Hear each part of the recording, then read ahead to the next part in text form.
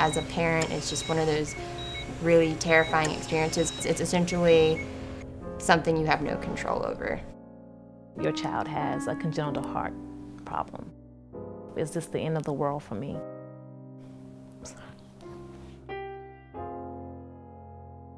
This is the hardest thing we've ever done. You get that news and you're looking down a dark alley and you know you gotta walk it. We're gonna come through this alley together with our child. You've gotta do everything selfishly to keep that faith. Don't let anybody take it from you.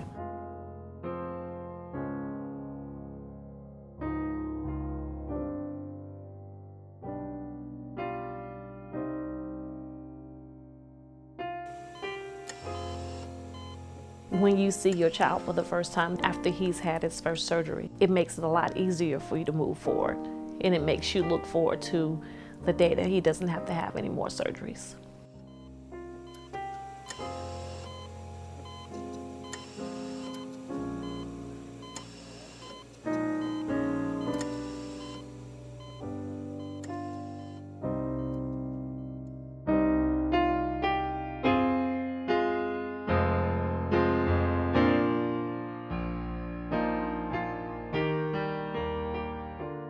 My name's Michelle, and this is my 5-month-old baby boy, Landon, and he has hypoplastic left heart syndrome, and he just recently had 2 open heart surgeries at Children's Hospital. My name is Eunice. I am a physician that works in the emergency department. I am mother of Rowan. He is my little angel who was born about 2 months ago. We are Joseph and Emily Dreyer. We've been married a little more than 8 years, and now 4 children later, we're very happy. Henry was born September 7th, 2013. And he was born this perfect child that had a broken heart. We found out at our 20-week ultrasound that he had an abnormality of his heart. Even though I'm a physician, I'm still a mom first. And even with my background, I'm still learning the red flags of what to expect for him when he's in trouble. We found out we were actually having twins 2 weeks into it because we really wanted boys, and we got 2. As a mom, you're gonna go through the process of, did I do something wrong? Because you don't understand why it's you or your child, or why did this happen to us? It's just like a slow, sad, grieving process, and then you get to the point where you accept it and you just kind of move on from there.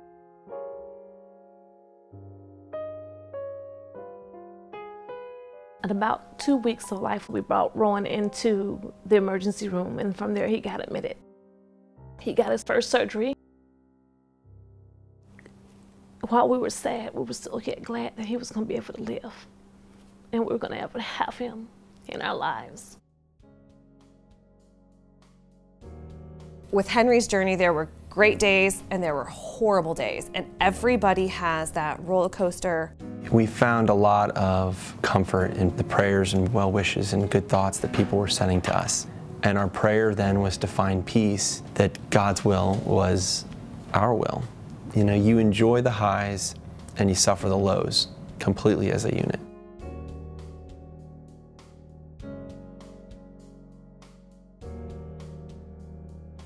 It's okay to be scared. Just know that this is the start of the recovery process for you and your child. It's also okay to ask for help. It doesn't make you any less of like a super mom or dad. It's actually better for you in the long run and your child's health.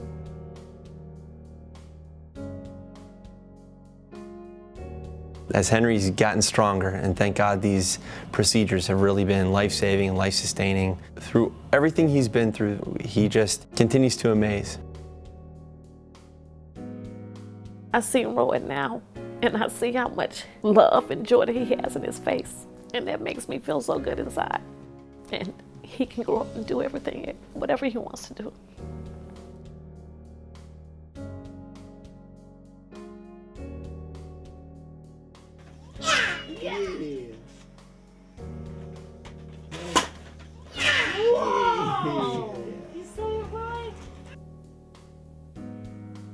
Rowan has been doing very well. You know, he's walking, he's talking, saying a few words, just doing everything a little 17-month-old toddler his age would do. Got your whole life story. Really great responses. Okay, good. Every little thing that he has done to this point has grown my hope. This is a process. You're going to really learn what unconditional love is and to accept things that you're not going to be able to change. I couldn't change the heart defect that he had. I had to accept that. I know I was like super terrified at first, like with him by myself. Instincts take over. Your anxieties and all that slowly comes as days go by. Just enjoy the time. Embrace the moments, whether they're good or they're bad.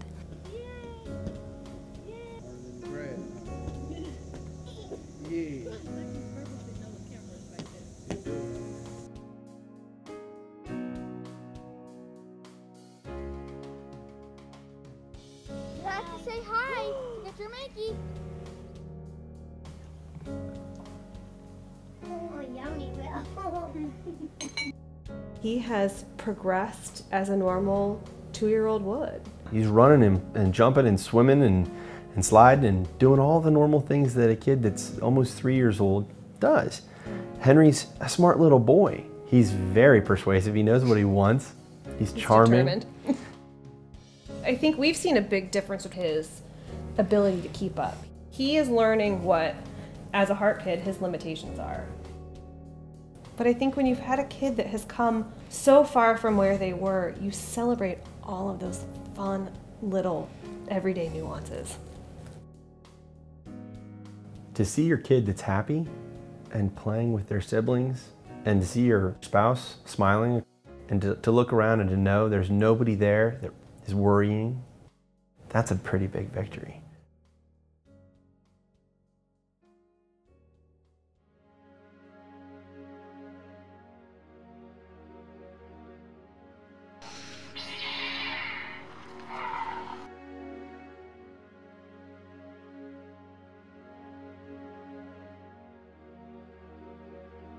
Landon is now 3 years old, and he is currently in preschool.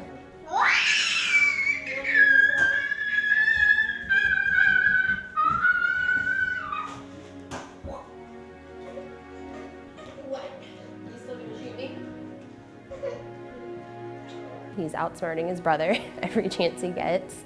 I think it's good that he had a twin sibling just because he always had someone there for him. And then we did the 3rd open heart surgery. So it's been a process. And there was actually one time we were sitting in my bedroom and he had asked me, why does he have to have this surgery? And I told him, I said, you know, how your fingers turn blue and you get really upset when Bubby can run faster than you and you can't keep up and this, that, and the other. I said, this surgery is gonna help that not to happen. So we would always just tell him, the doctor is gonna fix your special heart. Afterwards, the outcome and the reward is really great because now I have a 3-year-old that's at 100% oxygen and keeping up with his brother, and he's not turning blue. And it's like, so all the struggles you go through as a parent and he goes through, it's like at the end, the reward is better than looking at all the negative stuff. For everything I have to go through, I don't honestly think I would change it because it's made me a stronger person and a better person, and it's made my son stronger. And it's made him have a very positive outlook on life because he's like, I went through all these surgeries and I have this awesome scar. Or what he likes to tell the ladies is his heart was too big, so they had to fix it. And, you know.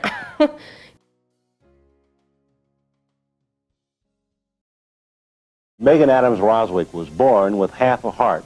Without medical intervention, the condition is 100% fatal. Also had a baby born with half a heart faces a 100% chance of death. Given no chance to live, but here is a phenomenal story. It's a matter of life or death for some.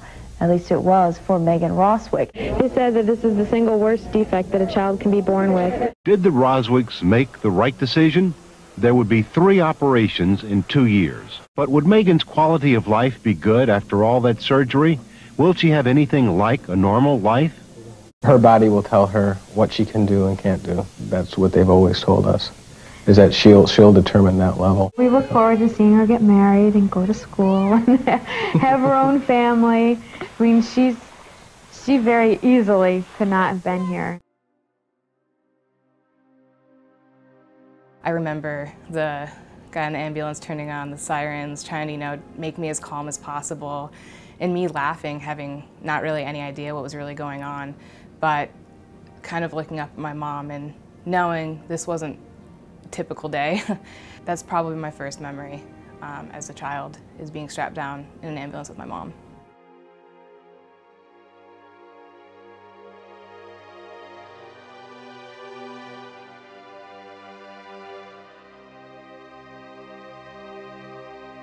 I remember being in kindergarten, being pretty excited to go do this nifty surgery thing, add an extra scar, why not?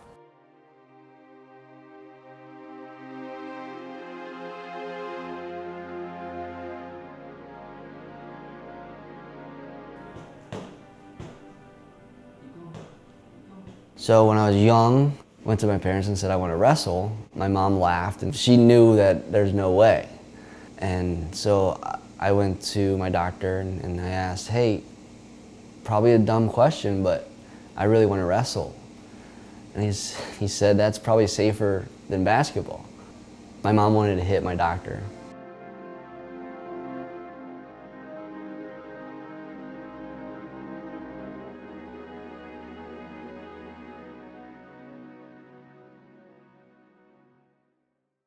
I was born in a very, very small town in upstate New York called Norwich, New York. The doctors thought everything was totally fine and they sent me home. And about 7 days later, my mom looked at me and I wasn't really breathing right. They took me to a hospital about an hour away. And the next time they saw me, I was just covered in tubes and wires. And that's where they told my parents there are a set of experimental surgeries, or what I would suggest, the doctor said, is take her home and just let her die. Well, I guess she's not going to show you how she plays with her pacifier today. Oh well. Now the story. Say bye, Megan. Skeletons in her closet. She was the model mom, ideal wife, so much so that they found her. I had 3 of my 5 open heart surgeries before I was the age of 3. My parents, I think, are the best people I could have asked for. They did a really good job not showing me as a kid how scary it was for them. It's something we deal with when it's time, not something we need to dwell on. I've gained a lot of personal strength with scary situations from my mother. She's the one that taught me that doctors are awesome, and going into those offices is the last place you want to be scared. My condition, it's not something I chose at all. So for me, and I think this really came from my mom, it's the choice of how you react to it. And I chose to make it be a part of me and not all of me. I couldn't ask for better parents. My father has been there through the doctor visits. My mother has been very loving, always been by my side. They wanted me to live a normal life. I go out and play football with friends. They didn't say, be careful. And if they said be careful, it wasn't for my heart condition, it was don't be an idiot. like split your knee open on a tree root. That's not saying that they're bad parents. I love them for that because I would be worried all the time because there's so many things that you can do. I want to go run. I want to lift weights. I want to play backyard football. I want to experience life. My mom was a dance teacher and an acro teacher at a dance studio. I was always in there, kind of goofing off and playing around, and asked my mom if I could do gymnastics.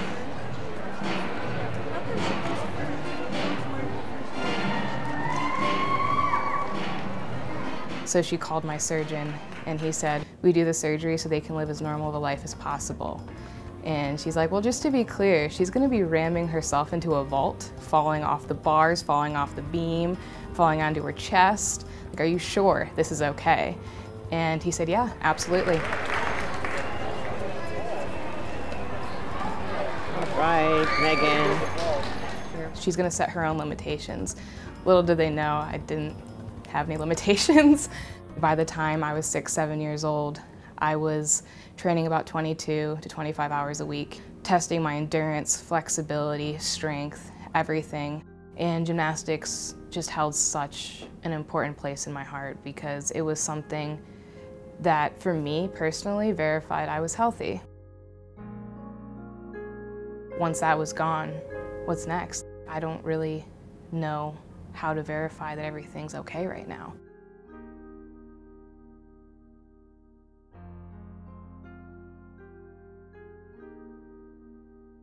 There's a hallway at Children's that they've redone it, but it still gives me the creeps. And it was just plain walls with lights on the side, and I was laying in the gurney and they were taking me in. At the time I was young, I was 4, so I didn't ask questions. I just relied on the doctors and parents to know what was best for me. When I see it now, it gives me the creeps, but it also, I think, man, I've come a crazy long way from when I was laying in that gurney to right now. My surgeon took some pictures of the CardioCast surgery, and I thought this was the coolest thing in the world. This is my pulmonary artery that they needed to fix. And you can see the blood flow real shadowy right here and here. And it's really tight, almost like a funnel. And then, bam, it's just like an open tree. It's crazy how much blood is able to get through this site with all this work. When I was 11, they did the Ross procedure. The day before, my dad and I, there was a little pond. We went fishing that particular day. I remember seeing him just kind of sitting there staring off. I've never asked him about this, but I know he's sitting there thinking, holy crap, tomorrow's scary. I can't imagine what it's like to be a parent or a sibling or anybody in that waiting room. But I know what it's like to be the person going under. It's not scary until you get in the room, until it becomes totally real. I love adrenaline. I'm an adrenaline junkie. Having my parents told she's never gonna have a good quality of life. For me, as long as you can feel adrenaline and feel alive, then you're having a pretty good quality of life. I fell in love with winter skiing completely, and typical me, I went directly to the jumps and the rails, the scariest things you could probably do on skis. There's one thing I want to do, it's bring confidence into people.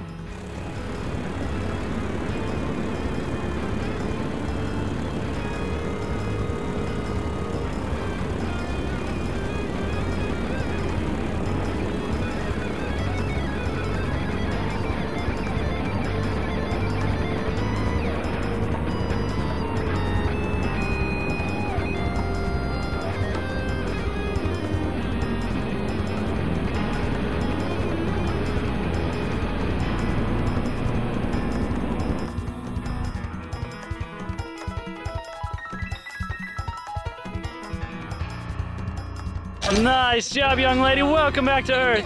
Thank you. What did you think of that? That was awesome. You ready to go again? Yes. I'm very fortunate that my parents allowed me to set my own limitations, and I feel like overall it shaped me into the person that I am today. I graduated the University of Louisville in 2010. I met my wife in early 2012. Christy is awesome in every way, shape, and form. I didn't really even tell her much about my heart issues until we were pretty far into our relationship. My wife and I went through my last surgery together. She was pretty awesome through that for a first timer, for a rookie.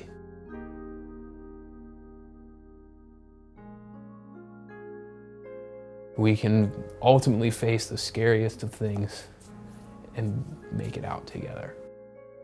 I couldn't ask for a better person in my life for the forever.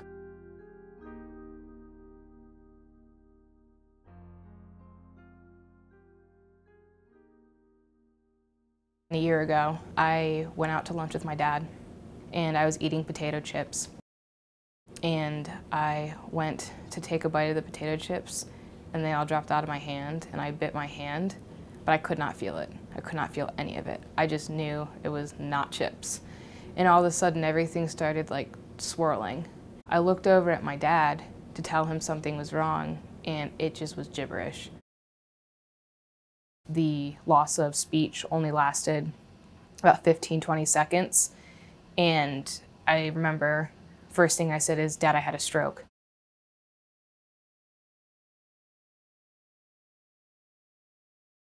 I remember going into CT and looking up and having the lights kind of swirl around me and thinking, I don't know if I can come back from this. I came home, ate, fell asleep, and I woke up with my whole left side not working. I didn't know what was going on. I was sleeping downstairs in my parents' house, and I rolled off the couch and I couldn't move my left arm, and I tried to brace my fall and I couldn't, and I smacked my face against the coffee table, and luckily my father was home, and it ended up being a stroke due to my heart condition. Just another setback. Didn't realize how big of a setback it was. It was horrible.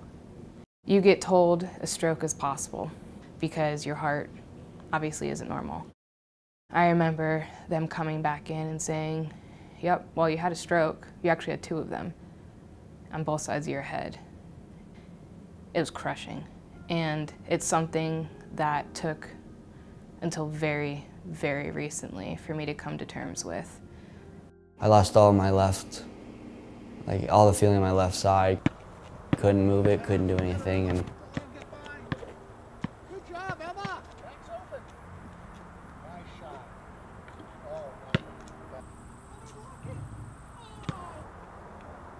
I never asked myself, why me? Because I've already done that with my heart condition through my life. I only wanted to get better and get back to where I normally was before this.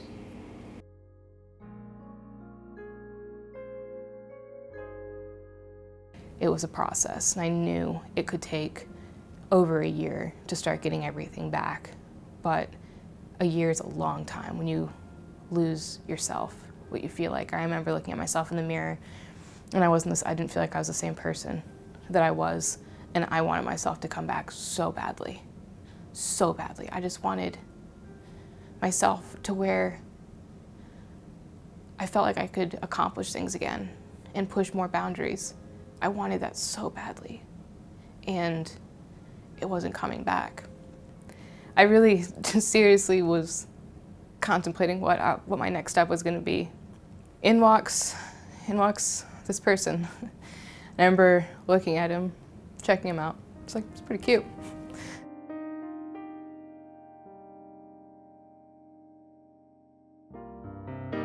He was just so understanding of everything, and really pulled my confidence back up a lot.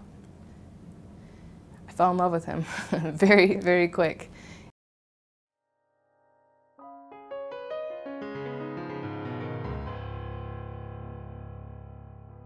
The recovery and rehab process was really difficult, but as I saw progress, I got happy.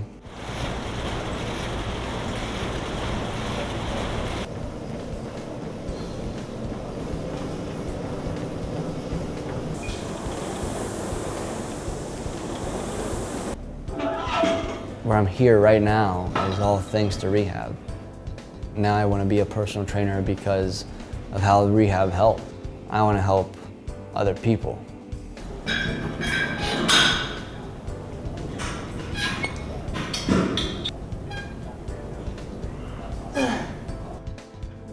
I've always just wanted to do things that people say I couldn't do. I let everybody say what they wanted to say, and it fueled me. I have a picture of myself when I was like close to 200 pounds. I go to the bathroom and brush my teeth, and I looked at that picture and I was like, okay, I'm so well off from where I was. I want people to look at me and be proud of what I've accomplished. I know deep down it's really scary for me to have this particular condition, and I think for somebody so young it's tough to have that thought and to have that real fear of just leaving her alone. I don't want to do that. She sees that I'm not scared of it as much, and she's not petrified of it. I do know that every day I'm with her, it's a great day.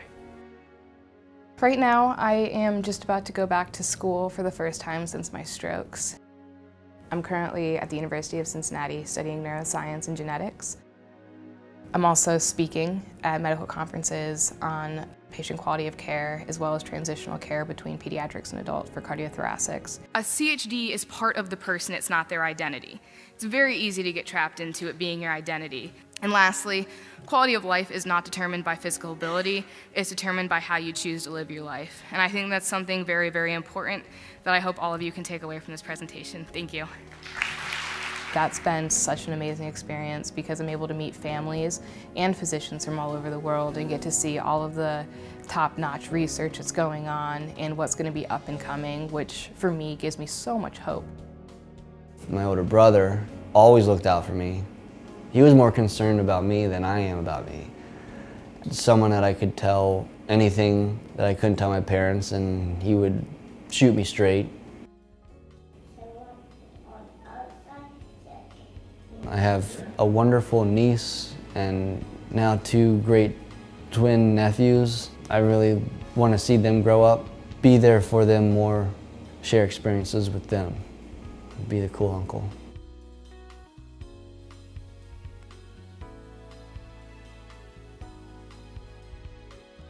I have a completely different outlook, way more positive outlook on my life right now. And I really want to take care of myself because honestly, I found someone who I want to be around for.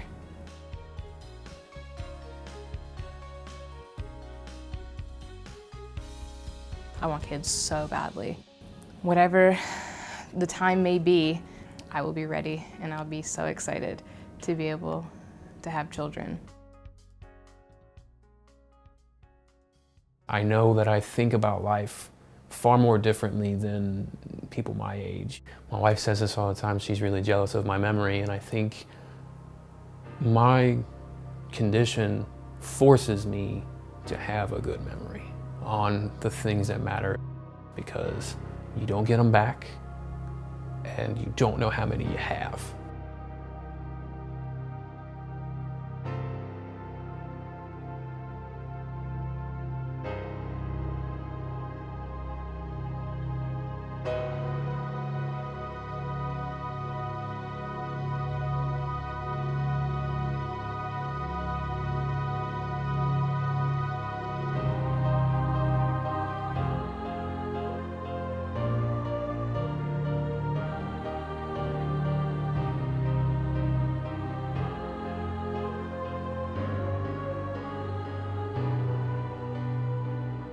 You gotta adjust and adapt to the adversity. I want to be known as someone that went out and pushed boundaries.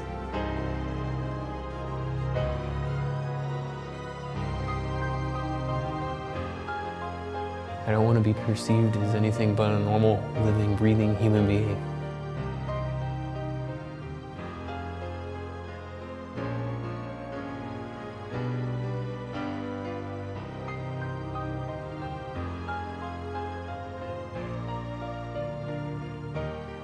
People that don't know me, I want them to be surprised that I have a heart condition.